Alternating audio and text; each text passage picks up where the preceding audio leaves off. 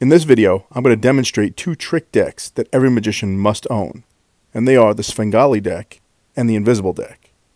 I'll also drop a link in the comments to show you where you can purchase these on Amazon. And the best part is, they require no sleight of hand at all. The Svengali deck allows you to force a card. First you show the entire deck as a bunch of different cards, then you ask the spectator to say stop at any time, and they really can stop whenever they want. In this case, they stopped at the Ace of Spades. Now the magician places that card back in the center of the deck and snaps his fingers, and immediately it jumps back to the top of the deck. That's not all though. He can cut the deck anywhere he wants and the Ace of Spades shows up again.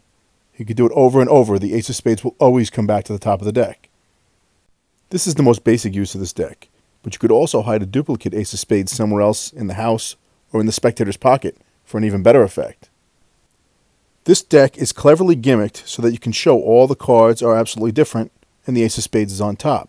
However, if you move the Ace of Spades to the bottom, then you can show that all the cards are exactly the same.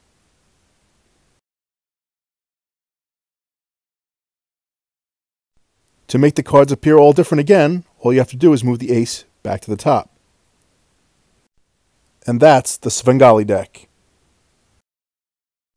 To perform the Invisible deck, you'll ask the spectator to take an invisible deck of cards, spread them out, and remove one card, then flip it over, place it back in the invisible deck, place the deck back into the box, and put it aside. Now you bring out a real deck of cards and ask the spectator which card they flipped over in their invisible deck. In this case, we'll say it was the Ace of Diamonds, but they really can name any card in the entire deck.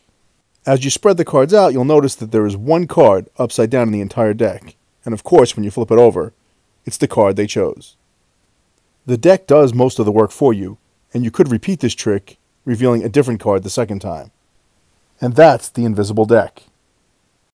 See the comments for a link to purchase these decks on Amazon Prime.